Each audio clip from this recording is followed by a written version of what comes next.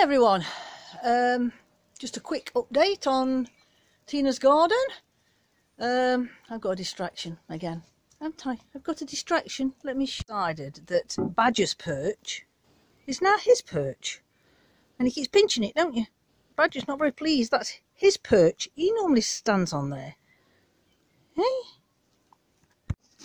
he's keeping trying. Oops, he's keep trying to paw my arm, the one with the camera in. So now I've got to use one arm to stroke him and the other to hold the camera. Anyway, there's not been no videos for the last couple of days or more. It's done nothing but rain and quite cold, especially at night. It's gone down to 3 again last night. We had a couple of nights at 6 and quite a few nights colder than 6, but last night it was 3.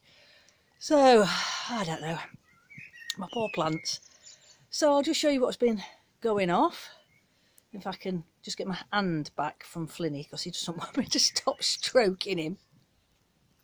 The radishes are still doing quite well. I'm going to start pulling them all out. My mum says that she likes them as long as they're small, so they all go into my mum's. Jo says she's not very keen on them, so I won't be giving them to Jo. So they're coming out, and in the place is going lettuce. We have lettuce cut and come again, so this will just keep getting chopped with the scissors and coming again until it won't come anymore. And underneath I've got a pot, another trough like this, that I've just put seeds in.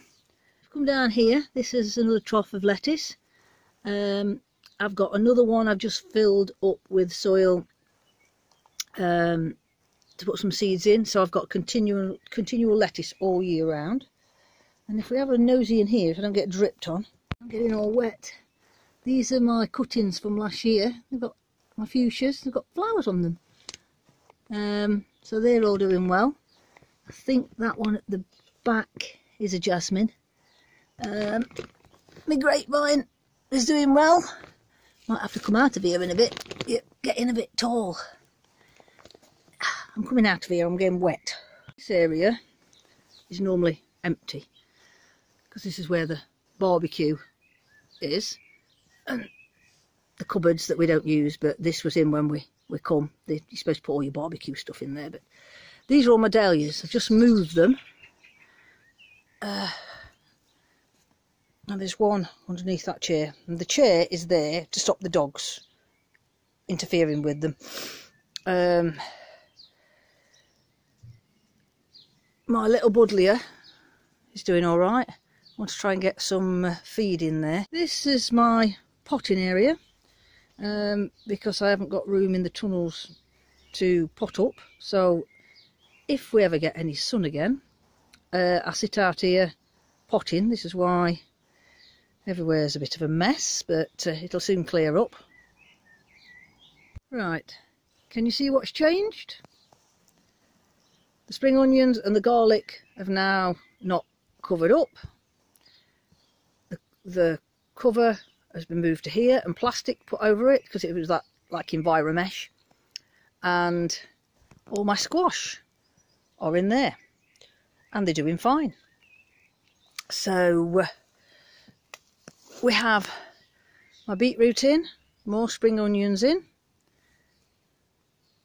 and then I've got my pots of flowers down that side.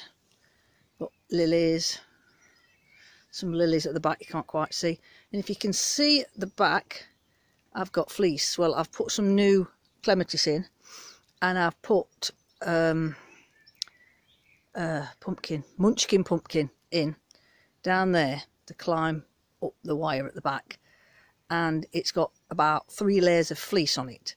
And this morning when I checked it, the top layer of fleece was all wet and cold, but the 2 layers underneath was nice and dry and warm, and the munchkin pumpkin's been out in all this rain and been perfectly fine. So hopefully it will be setting some roots, nice roots down, and when the weather's nice enough for me to take the fleece off, it can get away. You can see the difference in the different varieties. This one is bolt hardy.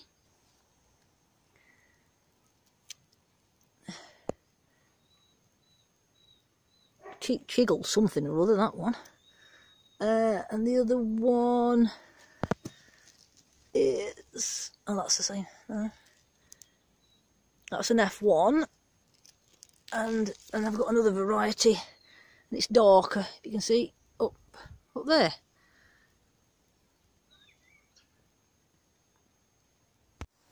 The lettuce underneath here is doing fine, even though we keep cutting it, and all the squashes and courgettes and things at the back are doing fine, even though the weather's been bad, and they're not overly protected, but they don't seem to be affected. They're not overly growing, but they're not dying off, so that's fine. So in my coal frames, more dahlias, and this one I showed you that I found, I don't know what it is yet, but it's coming up. I've got an old hanging basket from last year, and that fuchsia is coming back, so I'm going to get that put in a pot later on.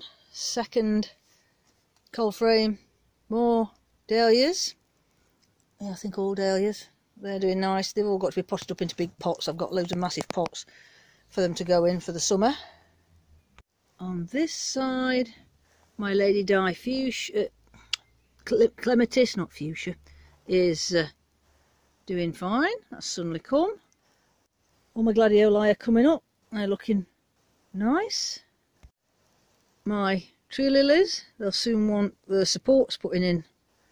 I normally put one in front of that set of lilies and another one in front of this set, and it kind of stops them all falling forward.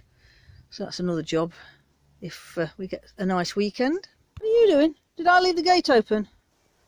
Come on, back down. Go on, back up, back. Good girl. Don't go in the flowers.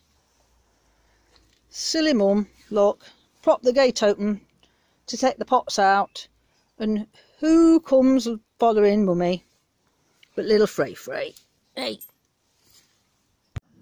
Everywhere's covered in mud and things that I'm moving about, so we'll go in the number 2 tunnel with the Autopot system in and have a look. It's a bit chock-a-block at the minute because I can't get much out because of all this weather.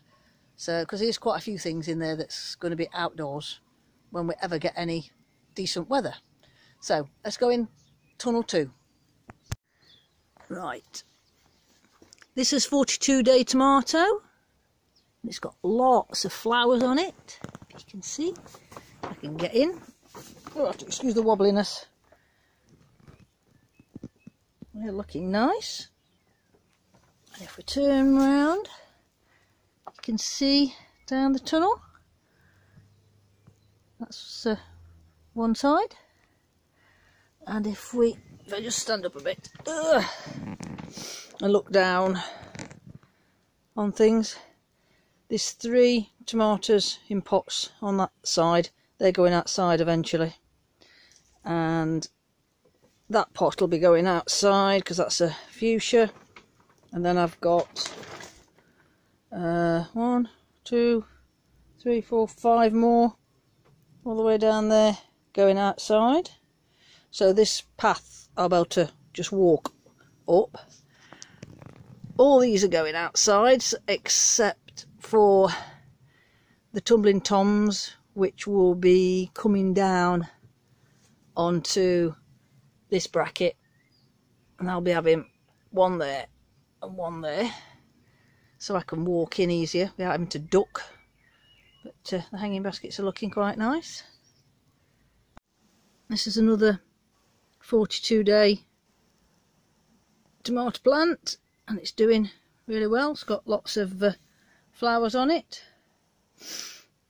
and then all the rest in this row's doing quite well. We've got the odd dahlia in here. Sorry, tell a lie, we've got 2 dahlias in here. A rogue tomato. Let me just get a bit closer. This one there.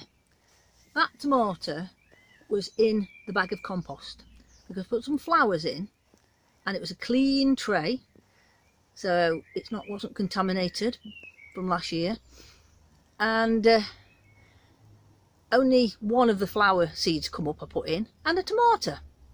So it was either in the pack of flower seeds or in the compost. I suspect it was in the compost, so we're going to see what it is. So we've let it grow, and so it's mystery tomato plant. The fountain, or fontaine, whichever way you want to say it, tomato plants are doing fine. I think they're not overly happy with this cold, but it's not killing them, but it is slowing them down and making them wilt a little bit in the morning. I'm not liking it. The peppers have just stood still. They are quite big, but they was quite big when I put them in. They don't like the cold either, so just hope for some nice weather. And this is my potato leaf tomato, which I told you about last time. Brandywine. That's doing well. And the one that had accident, I can get round, and had the top snapped off. Here we are. It's got a new top, grown from the original stem where it got snapped off, and it's coming nicely. This one's really taking off. It's number 11, which I think it's a black cherry, if I remember right, without having to go and look. And it's going to go outside, but it's massive compared to its two friends that got put in at the same time, but they're different varieties. I don't know what varieties they are. They're ones that lost labels. This one is Gigantimo, so I'm going to be quite interested to see what the tomatoes look like on that. Again, distracted again as usual. Chocolate cherry vines, number 11. And this is a chocolate cherry vine, but the one that was a spare that's going outside, is it bigger than the original one that I put in? Strange that, but this is how tomato plants go. Some just go mad and others take a little bit longer. Notice we've put French marigolds in each pot of tomatoes as companion plants. Some of the insects don't like the smell of them, but slugs love them for some strange reason. You can see on this one, there's 1 or 2 marigolds in each pot to help with the little wee beasties that crawl all over everywhere. Going back to the peppers, we had a bit of an infestation and had to come in and spray, but that one's looking a lot better on the new leaves. You see the mess of the old leaves, that the little thing that laid its eggs on it, and then the eggs hatched out and ate all my pepper plant. So, a few thoughts on the Autopot system. I really like it. It's economical on water as well, because it's not getting down. It's not been very hot, but we've had a few sunshiny days since I put them in. They're not using an awful lot of water, which is very good. So they're economical on water. So if you're in an area that you have problems getting water, like on an allotment or something, and you've got no mains water supply, it's quite good.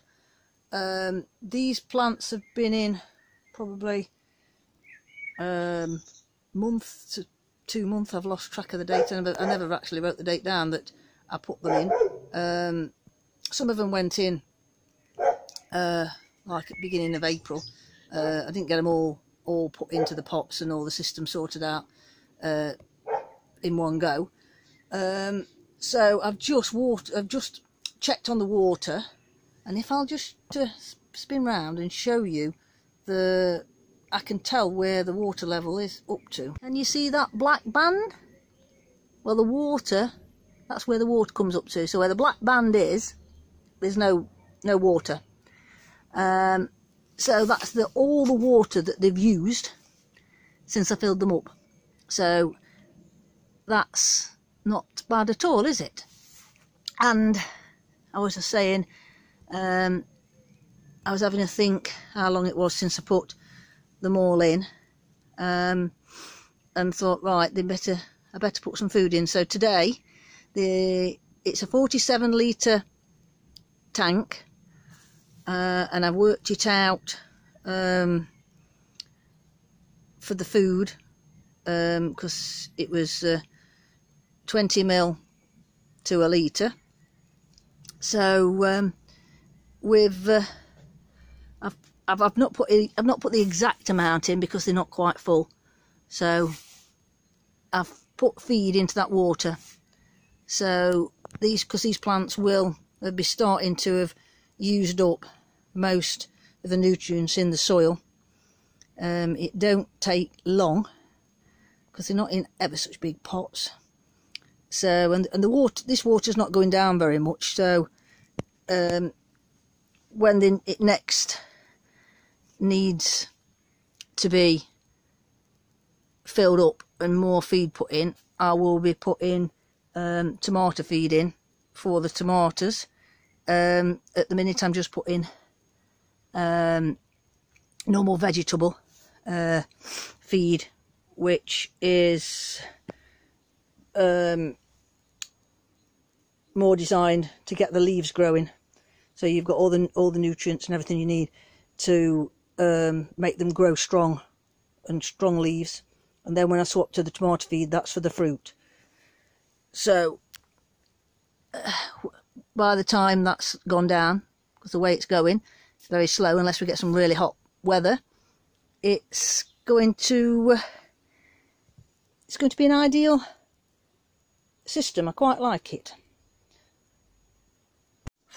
It's starting to get a little bit warm. It's gone up to 20 in here now, so it's not even on not ever such a nice day. It does get reasonably warm. It's been staying in between 10 and 15 on the days where it's been raining all day, so that's not too bad for everything. The peppers would like it hotter, but the tomatoes are happy at that. But some of the tomatoes don't like it when it goes down too cold. Some it don't seem to affect, it just depends what the variety is.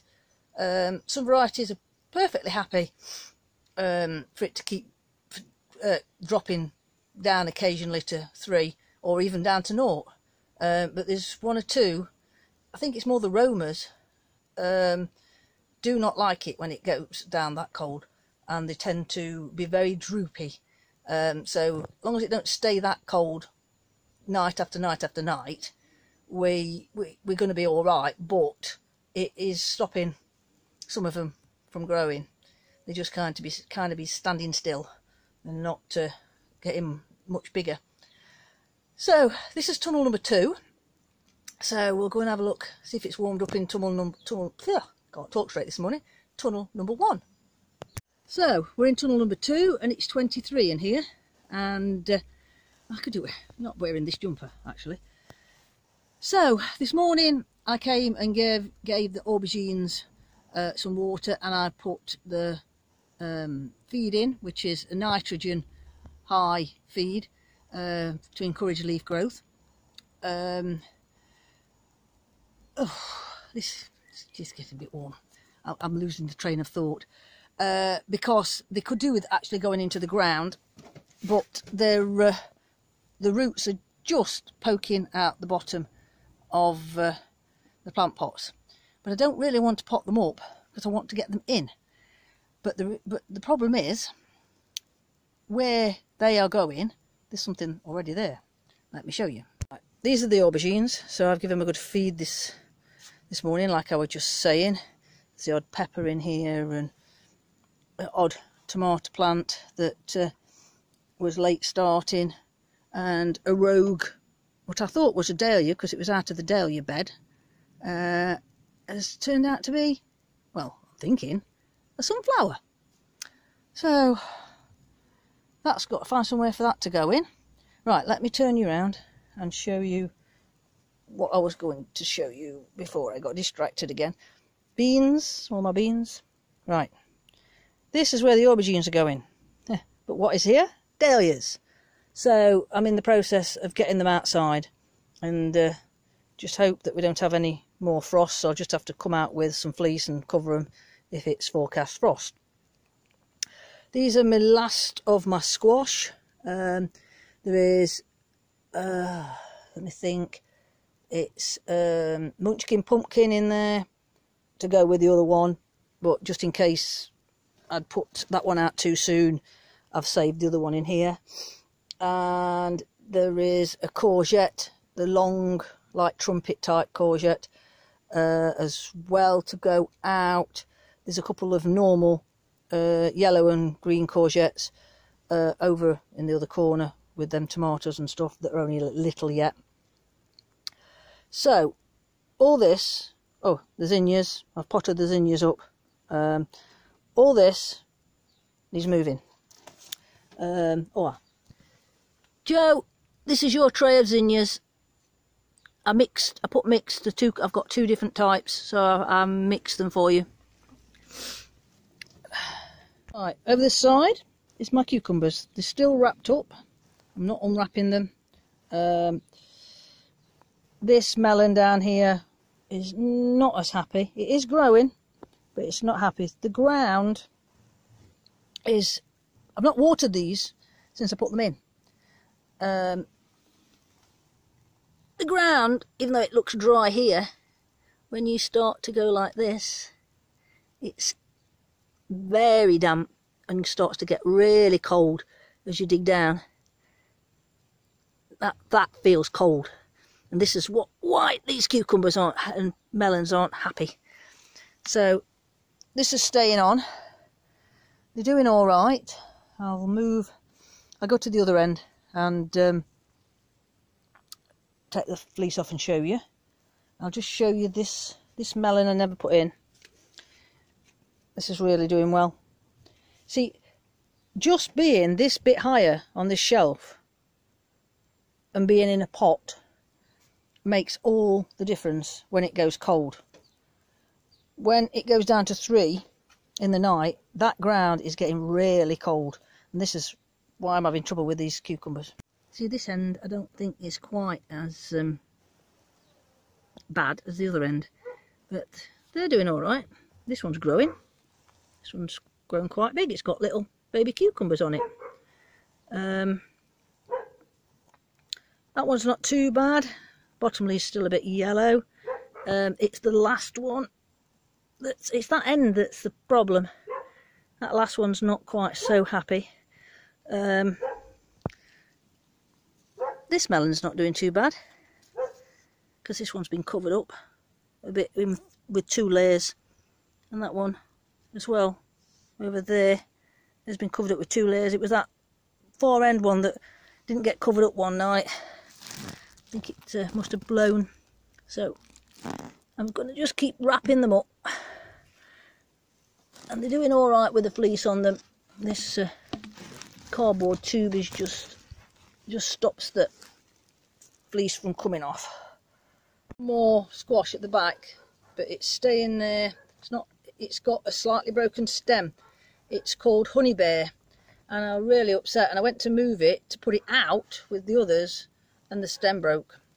Not completely off, so I've propped it up and I've left it there, and it's not droopy, but I'm hoping the stem will mend, or it will shoot up another shoot from below the stem. I don't know, we'll see. I don't know whether I can, if I buried it lower, I mean higher than the break, it might just rot. So it's just sitting there, and if it dies, it dies. I think I'd only got one honey bear, and I had to go and break it, didn't I? Never mind. Here is the yellow courgette. I've fed all these as well. There's yellows and greens. I think this one's a green, but it's not doing overly well.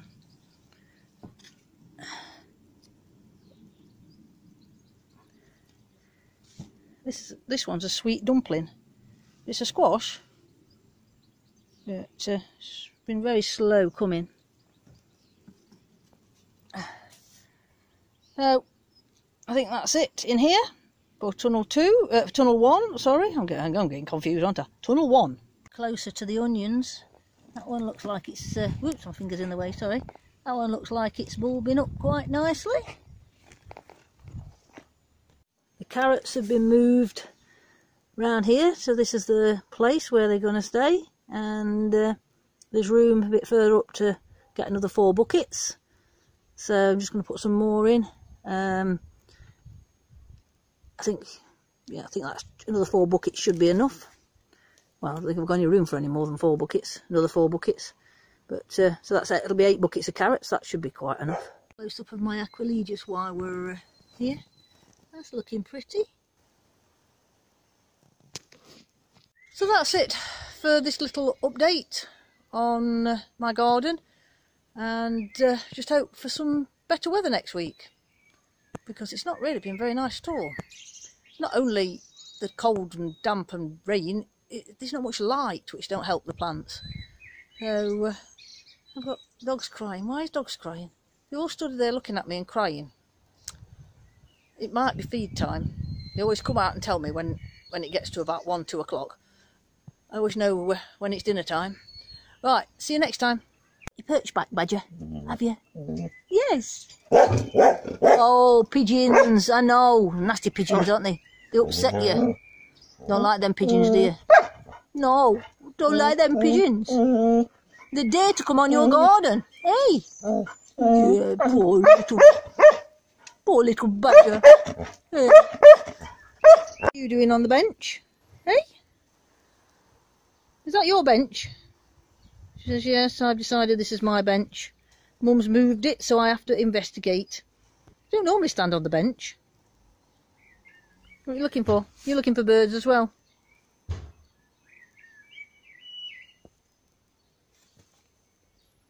Yeah, say hello to everybody, Freya.